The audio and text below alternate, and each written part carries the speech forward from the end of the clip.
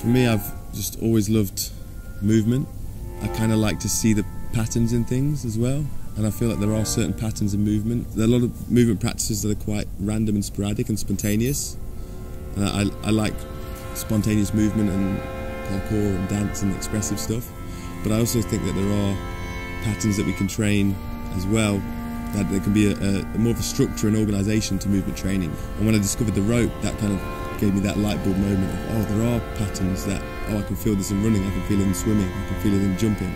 That just set me on this whole journey of biomechanics and understanding the human body, and what other tools like this rope can I find that help me to train these patterns and help me to understand and can teach me. But then I also feel that my body moves better, and I feel stronger and healthier physically because of it. And so then I came across kettlebell, and I trained it a bit in the conventional way, but I then also saw some people applying the same kind of patterns that we do with the rope you can do with the kettlebell, and it makes it a little bit harder, and those same patterns are there.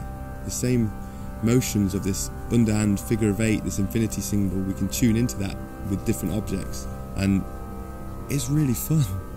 That's what I really like about it, is it feels like play. It's not like I've got to go to the gym and do this 1 hour workout and it's going to be hard work and I'm going to be tired after and have to eat loads. It's like, oh no, I can enjoy it, and I can do 5 minutes here and I can do 2 hours there because I'm enjoying it, so it goes on for longer, and then I can still wake up the next day and feel fairly fresh because it's using the whole of the body. It's not isolating muscles in this bodybuilding fashion. It's more, how can I use sequencing and timing and the fascia and the tendons and the ligaments, not just the muscle, to make these movements happen. And then the fact that I can do it for longer and day after day without feeling that ache, it feels like those are little signs that I'm training in a more of a better holistic ballpark.